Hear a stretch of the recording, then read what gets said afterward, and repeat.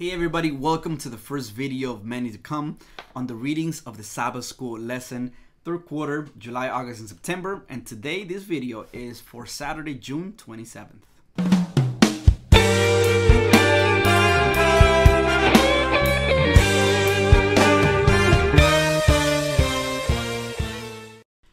Why witness? Our memory text comes from 1 Timothy chapter 2, verse 3 and 4.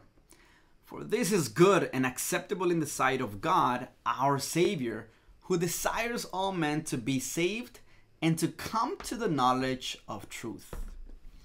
God's great longing is for all people everywhere to respond to His love, accept His grace, and be transformed by His Spirit and be saved into His kingdom. He has no greater desire than our salvation. His love is boundless. His mercy is measureless. His compassion is endless. His forgiveness is inexhaustible. His power is infinite. In contrast to the other gods which demanded sacrifices, our God has made the supreme sacrifice.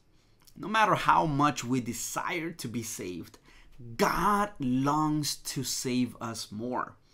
For this is good and acceptable in the sight of God, our Savior, who desires all men to be saved and to come to the knowledge of the truth. His heart's longing is for your salvation and mine. Witnessing is all about Jesus. It is about what He has done to save us and about how He has changed our lives. It is about the marvelous truths of His Word, which tells us about who He is and the beauty of His character. Why witness? When we understand who He is and have experienced the marvels of His grace and the power of His love, we cannot be silent. Why witness?